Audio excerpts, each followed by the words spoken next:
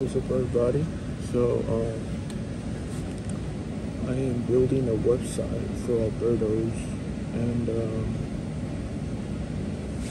right now I'm working on the footer. So since I'm doing it based off of McDonald's website, I noticed that McDonald's website has a really big footer. This is their footer.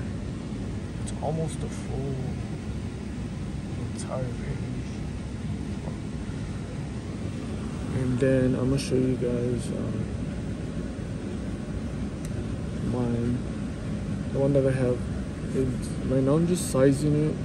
So far I've just sized it, the footer, and I've also added some titles to the pictures.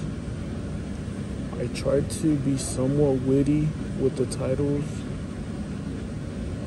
I was gonna do just what the food is, but I noticed that McDonald's was a little witty with it, so I was like, alright, I'll see what I got.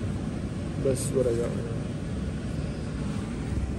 So this is the footer. I try to make it as big as possible. It's almost the entire page, but not really. And then these are the titles, somewhat, menudo.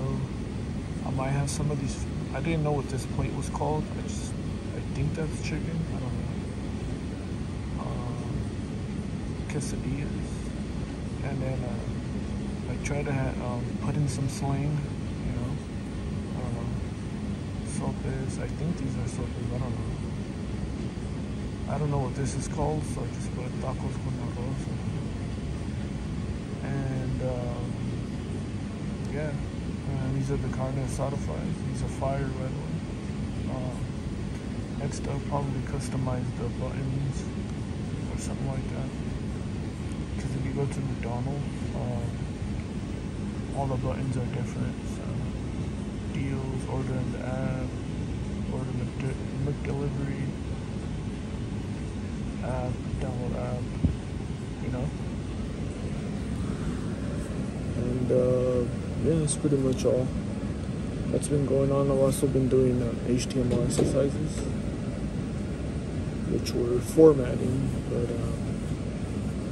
yeah, it's pretty much all that's going on right now that you guys are watching. You guys are